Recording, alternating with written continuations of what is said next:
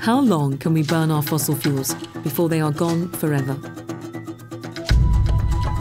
When the oil, gas and coal runs out, and it will run out, what will be our alternative? Humanity needs to find innovative ways to generate the power we need. Ways that can last forever.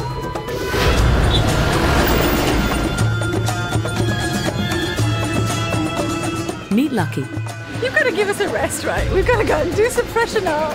A Sri Lankan-born entrepreneur running a book publishing business in London.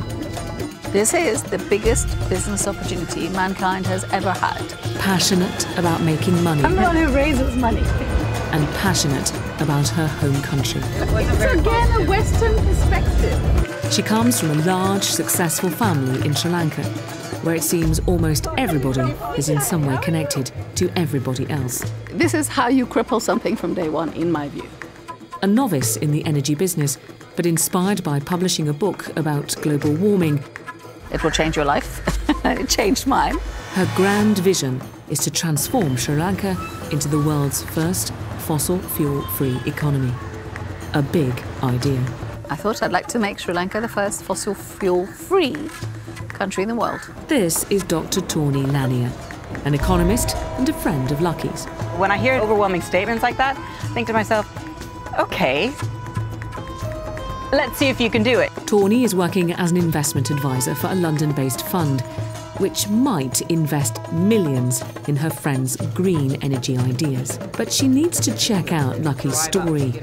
It all seems plausible on paper, but then it always does. There's something there that just doesn't smell right. Tauni needs to perform what's known in the business world as due diligence. Well, I'm sorry, as an investor, as an investor, that's who we invest in, and this is who we invest in. We don't invest in you, because they're the managers that need to be able to run this company. It was our fault because we didn't give them time, we didn't give them enough time. Yeah, they were not geared for this. Due diligence is the tire-kicking part of making an investment decision. I think for any investment, you need to go kick the tires of the company. With questions to answer, Lucky has laid on a grand tour of the country to show off her ideas and convince Tauni that Sri Lanka has got what it takes to embrace green, renewable energy and return a profit on what could be millions of pounds of investment. Located just off the southeast coast of India, Sri Lanka's terrorist history is well documented. The terrorist group, the Tamil Tigers, had a 30-year reign of terror over this island. Now the war is over, and an uneasy peace exists. What the country needs now is more electrical power to redevelop. But Sri Lanka's beautiful and fertile countryside is not the sort of place to fill with toxic emissions from fossil fuel power plants, especially at a time when the world needs to reduce its carbon output. The government say they want to use clean energy and so have agreed to pay a regular fixed tariff to anyone who can generate power to its national grid using renewable resources. Against this backdrop, Lucky thinks she has spotted a business opportunity. We are going to make a transition from a fossil fuel-based economy with all that entails. So the oil supply, the oil structures, all that, the coal industry, all of that is going to have to switch to a cleaner form of energy. And in that lies the biggest business opportunity you can imagine for those who are prepared to take the opportunity with both hands. This is Para, a scientist and a green energy pioneer. His passion is inventing all kinds of renewable energy ideas.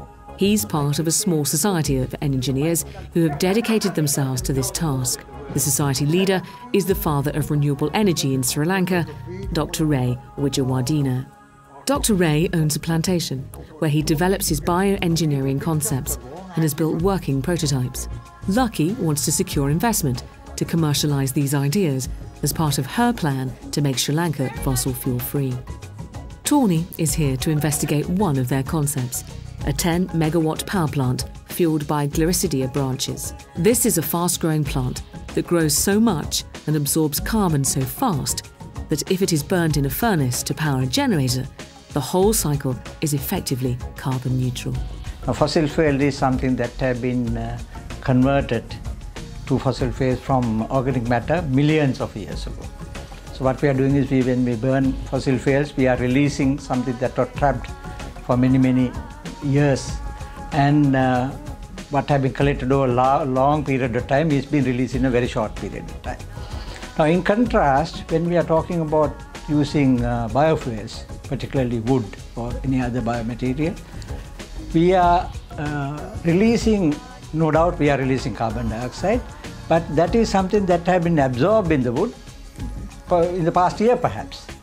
And also we are looking at resources that will grow again in that short period of time.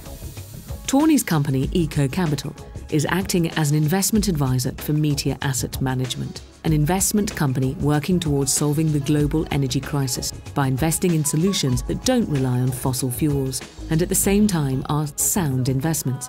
As well as making a profit for the investors, Meteor want to secure valuable carbon credits, which can either be sold to enhance the return or be used to offset an investor's carbon footprint. Well, I think it's like a perfect storm. The war's over. They need to look at renewable energy. Renewable energy is on everyone's mind. The carbon markets are on everyone's mind.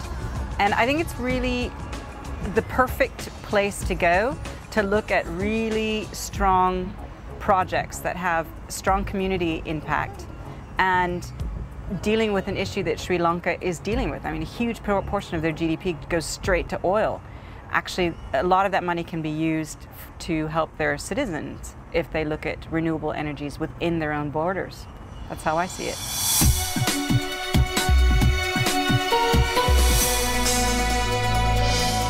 It's Tauni's job to find the appropriate projects, carry out the due diligence, and make a recommendation to the investment committee. The investment committee are a group of experts in energy and ethical investments. They will make a judgment based on Tauni's recommendation.